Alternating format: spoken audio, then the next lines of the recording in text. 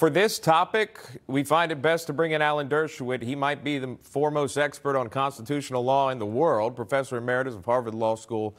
Professor, good to see you. Thank you for coming on. I know you've had this conversation before, but it seems to be picking up steam. Can you talk a little bit about what you heard from Congressman Schiff, the 14th Amendment, Section 3? How could these groups apply this to Trump? This is a national movement. It will spread all over the country. It is the primary effort directed at getting Trump. As you know, I wrote a book called Get Trump, looking at all the efforts through criminal prosecutions and through the 14th Amendment. This is the most serious challenge because it requires no adjudication.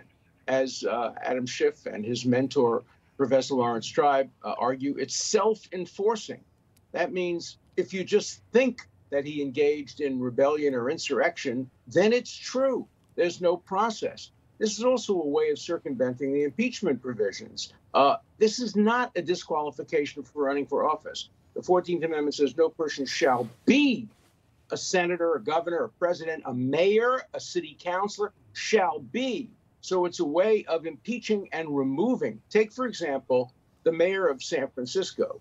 Can he now be impeached for leading an insurrection based on the fact that they're a sanctuary city? Or could President Biden be impeached on the ground that by allowing people to come over the border, he has engaged in a kind of insurrection? There's no definition. These are absurd. These are absurd applications of the 14th Amendment.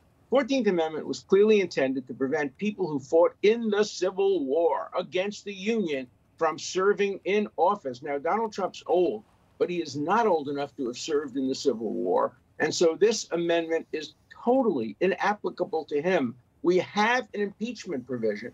We have a 25th Amendment. We have other ways of disqualifying presidents, but this is not one of them. This is clearly designed to circumvent the Constitution, and it should be fought at every turn. I have a constitutional right to vote against Donald Trump for the third time, as you have a constitutional right to vote for him. And these elitists should not be able to deny us our constitutional right to vote. This is the most undemocratic, McCarthyite tactic I've seen in my 60 years of practicing law. Professor, if he has not been charged with insurrection, is there something specific out of Colorado that these folks, this crew organization, thinks is valid as to why they filed there?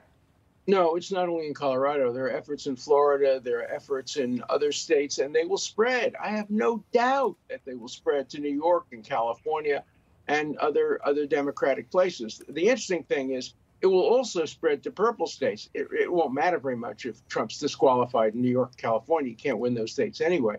But soon there will be efforts to disqualify him in purple states, which are up for grabs. And that would just undercut democracy completely. Can you imagine the framers of the 14th Amendment saying, you know who's going to decide who's the president of the United States? Not the people, not the Electoral College, but a group of secretaries of state, some of whom are elected, some of whom are appointed. It's an absurd amendment to the Constitution without going through the process. And you can't disqualify somebody from running without due process. Here, there's no process at all.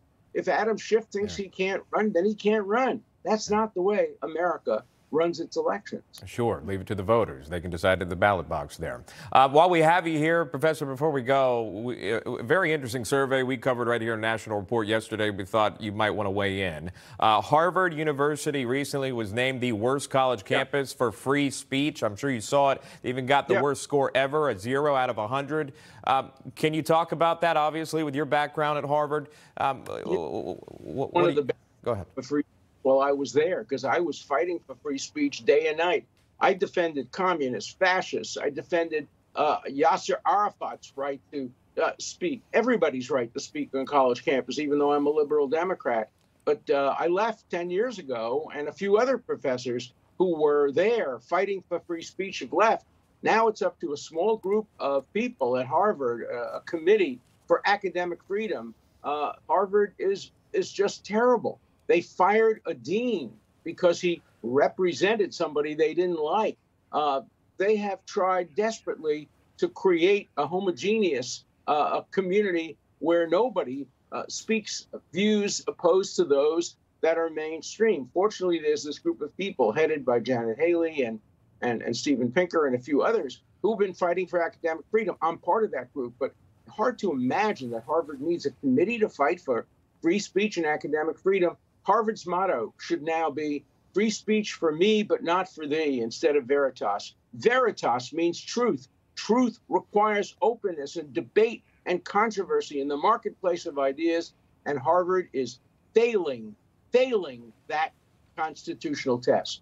Diversity of thoughts and opinions. Those are so valuable. Definitely something potential students should consider during the application process. Professor Alan Dershowitz, thank you so much for joining us today. Thank you. You're welcome.